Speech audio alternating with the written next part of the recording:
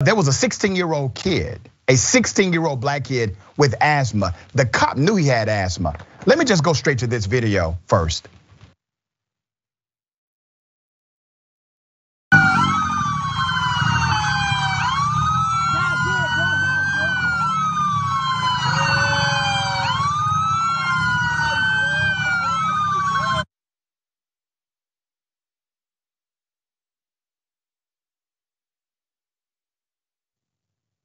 What you see is a police officer with his knee on the neck of a 16-year-old black kid. Now, this 16-year-old black kid has already told him, I have asthma. The cop responded and said, I don't give up what you have, and proceeded to do this thing to this kid.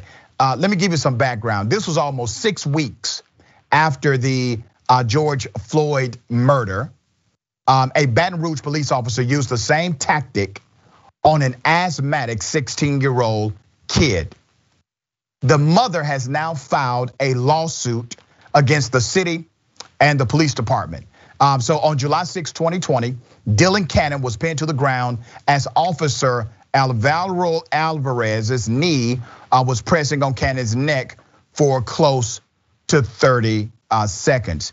Cannon was a passenger in the vehicle that failed to stop when an officer attempted to pull over the car for a seat belt violation.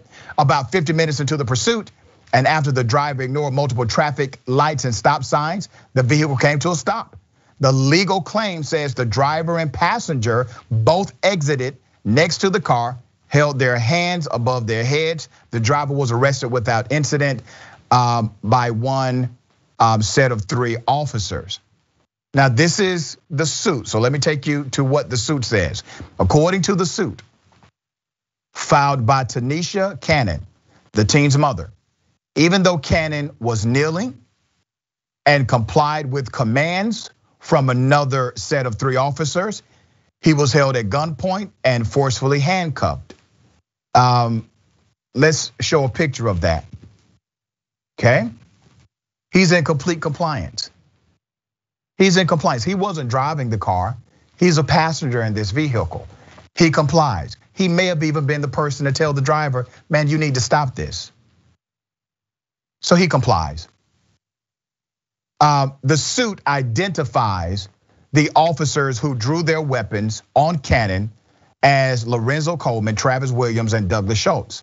Despite the fact that Cannon, who was prone on the ground, did not resist at any time, according to the suit, Officer Alvaro Alvarez placed his left knee on the back of DC's neck, and he grabbed and pulled DC's left wrist behind his back.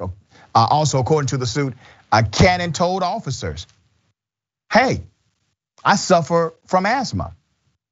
And the officer responded, I don't give a damn. There's additional video and footage according to the suit. Let's show another picture. Let's show that picture of the knee in this young man's neck. Okay, you see that, right? He was in compliance with every single command from the police. While the department keeps promising accountability, the history of the Baton Rouge police says otherwise.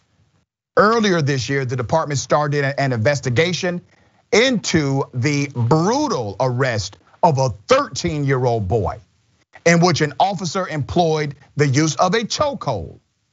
That same month, the Baton Rouge City Council approved a $4.5 million settlement with the family of Alton Sterling, a black man shot and killed by police while he was selling CDs at a convenience store. Do they think they are big and tough because they can manhandle children? What's wrong with these people? This to me is sociopathic behavior, psychopathic behavior. To have a child in complete compliance to your orders. I don't care what the prerequisite issue was. You're a cop. You're supposed to respond when there's something like this happening, but you're also supposed to be professional. Adrienne, I see so much wrong with how this went down. I'm glad the family is filing an actual suit. That's why we have so much information now, because they were trying to keep this hush hush. What are your thoughts about it? Well, I think it's exactly kind of the behavior that we protest about, the reason we raise our voices, the reason we're demanding change. The reality is that these law enforcement officers feel that they can operate with absolute impunity.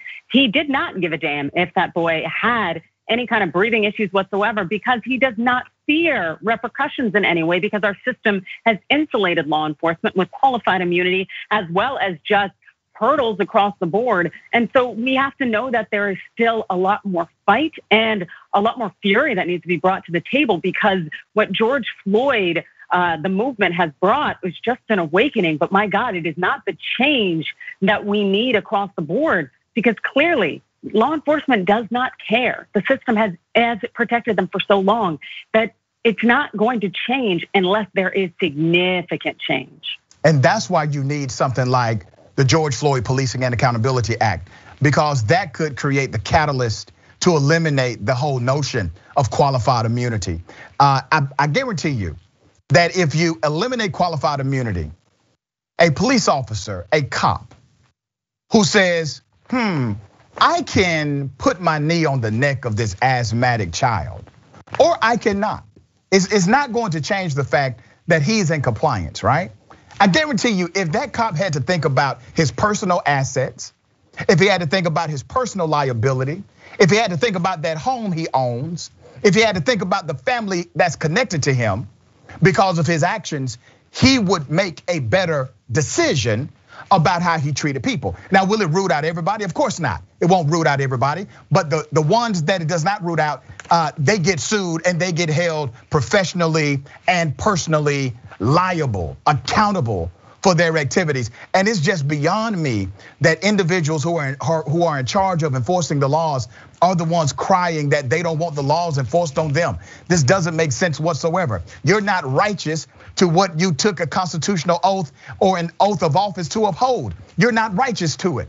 So why take this oath? And if you lie about a damn oath where you swear to uphold certain values and virtues, you'll lie about anything. And that's why they have to crack down, Adrienne, also on false police reports. False police reports are criminal. Some people have been charged with filing false police reports, but every cop will tell you that every cop they know has fudged a police report. Absolutely. If there are no consequences at all for those actions, then there's gonna be no deterrent. Like it's not possible to have the two, because these individuals, we can't expect them to operate on integrity alone. That's what's gotten us here. And so we do need to have significant repercussions. We also need officers to have something on the line. Just being there and having your body on the line, yes, it's an honorable thing, but at the same time, we have to realize that the vast majority of calls do not involve violence that they face, and they are not a matter of situations where they need to ignore a boy's pleas to tell him that he can't breathe. That's not okay. Yeah, well said. And just remember, everyone, infractions without enforcement is meaningless. Meaningless. It means nothing.